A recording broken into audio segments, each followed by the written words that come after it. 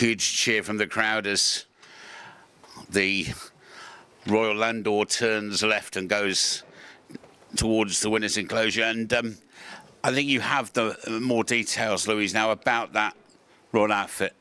Yes, news just in. Her Majesty the Queen is wearing a beautiful Anna Valentine dress with a black trim, which we'll see no doubt when she steps out of the carriage, and a white hat with black feathers by Sir Philip Tracy.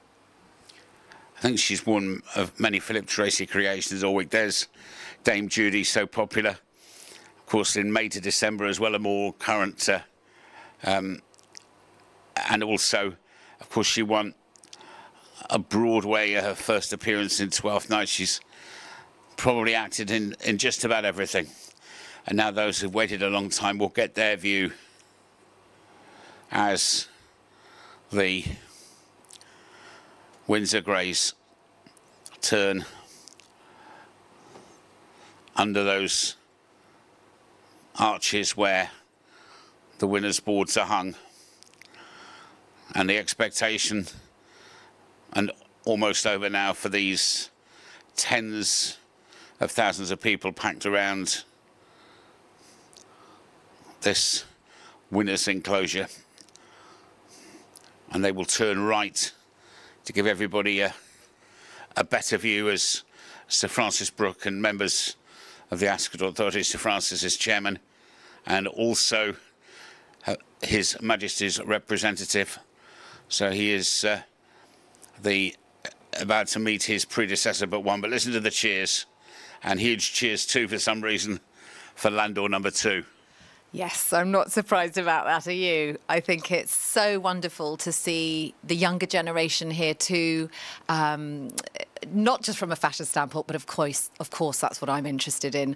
It's interesting seeing some of the younger people in the crowd wearing, the ladies wearing suits. I think fascinating to see such an array of different styles and the time and effort that people put into their looks.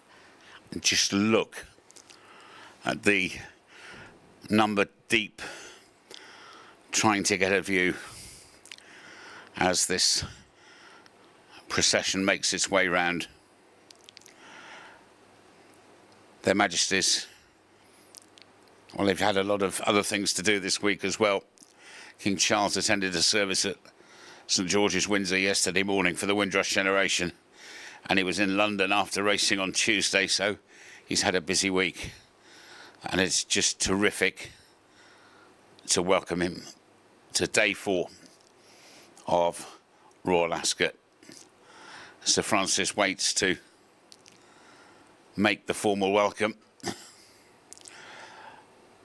King Charles in his early days was an amateur rider, did have experience of the Cheltenham Festival. I wonder how he'd compare riding at the Cheltenham Festival to this. Let's just say very different. He really does have a big smile. That yesterday was a very, very special moment.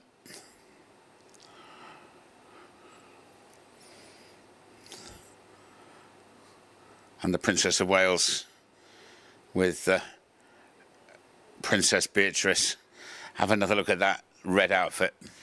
She's absolutely wonderful when she wears monochrome, and I think that bright pop of persimmon, that lovely orange red, is divine. Lovely to see that she's got the matching shoes on too. And Princess Beatrice looking absolutely wonderful. I'm not privy to who has made their lovely outfits. I'm sure we'll find out very soon. But I love the floral lace detail that she's wearing. Looks beautiful with her hat.